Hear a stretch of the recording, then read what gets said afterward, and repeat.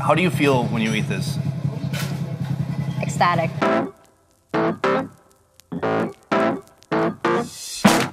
There's a banh mi place. Should we go there instead? When I told you I was looking for one of the most delicious Vietnamese foods you could find, why did you think of pig brain? I think it plays with your first impression. I mean, when you think about pig brain, most people would think that it's gross. Yeah. Yeah? But once you get through that, it's freaking amazing. Today, Phoebe, a Onetrip team member, is taking me out to try a soup that has a few special ingredients. Do people say that eating pig brain makes you smarter? People do say that, but then it's not scientifically proven yet. Do you think they're going to put some money into researching that scientifically? You know, I can do that myself because I'm a huge fan. Hold on, I have a question about this. Is this part of your outfit? It's how Vietnamese girls like go around on their bike. So you wouldn't wear this around, right? Just on the bike? No, just on the bike. Can I try it on? Sure. Because I'm also very modest. I don't want to show too much leg. If you're in Vietnam and you're a lady with a skirt, you got to get one of these, okay? I mean, you don't have to. I'm not trying to be oppressive here, but you certainly can. You've got a little bow here. And you got the bow in front too. All right, let's go eat.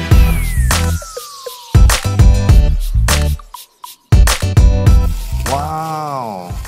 That's pig brain. All right, she's putting some brain around the periphery of the soup. Oh my gosh. This is about 12 pounds of pig brain. This is the collective consciousness of about 35 pigs. When you see this, when you look at this bucket of brain, does it provoke hunger? Not really. I feel a little bit grossed out by it. But then I told you before, you know, once you get through that, over that, it's pretty cool. Then you get to Yummy Land? Yes. We're going to Yummy Land soon. The soup is here in this big old basin. The broth has kind of an egg drop consistency. Then there's some quail egg. There's about to be a ton of quail eggs. So she just keeps adding to the soup as people are eating it, huh? Mm-hmm. What else is inside here? You can see some crab pieces. Oh yeah, little crab. Yeah, mushroom. And mushroom. And that's everything? That's about it. I'm ready to man up. I'm gonna get past the visuals. I'm ready to try this. Let's do it. This place so far, we've been here maybe about 10 minutes, and it is like a conveyor belt of people. People drive up, they get some to-go containers full of the pig brain soup, and they take off, never to be seen again until probably tomorrow. Oh, and this is the little snack version. She does a little bag too. The little baggies of soup are adorable. Like, I would want to find that in my stocking Christmas morning. Oh, what is this, Mom? Oh, we got you a little baggie of that old pig brain soup you've been wanting from Amazon.com. The century egg, when you open the shell up, it's brown, and then the yolk has become a mushy, stratified green color. It has a strong ammonia smell that someone would compare to urine. Yeah, it's called horse urine in Thailand. If you're gonna be eating one weird food, it's good to offset it with a bunch of weird things at once, so you're completely confused.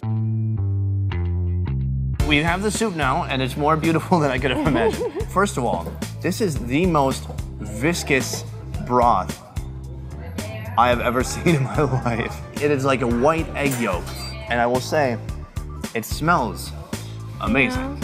It smells really good, very peppery.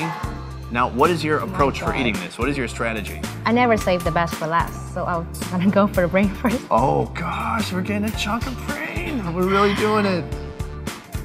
Ready? Okay, yeah, cheers.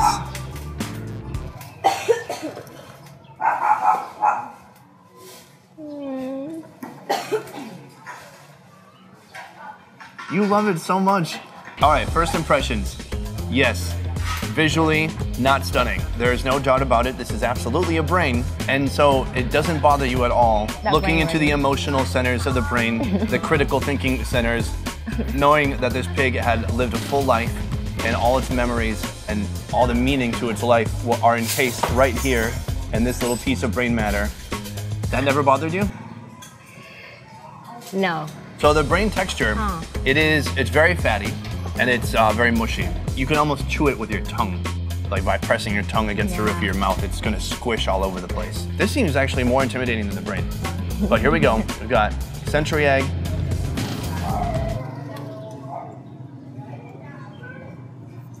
How is it? Do you ever not want to like something, but then you do anyways? Mm-hmm. It feels so wrong and so right at the same time. Wow. Especially in this thick broth, it makes it a little bit less intense and it all blends together. And you eat this like once a week? Or more. Or more. How much does this cost for this bowl? This one has everything, so it's around 38,000. 38,000, so about $2 US. When you say it has everything, we did all the options. We did the moonroof, we did the power windows, we did like the luxury automobile here. There's nothing else that could possibly be put in here, right? Okay, 100%, I'm in yummy land right now. I'm totally gonna finish this, but I do wanna say, thank you for introducing this to me. I would have never found this on my own. And for you guys, if you're interested in this kind of insider Vietnamese foodie experience, please hit up Onetrip. This video is made possible through them. They're a company putting on amazing food tours in Saigon and Hoi An. And I've done the tour and it's awesome, okay? Links for that are in the info box down below. I'll see you guys next week. A peace.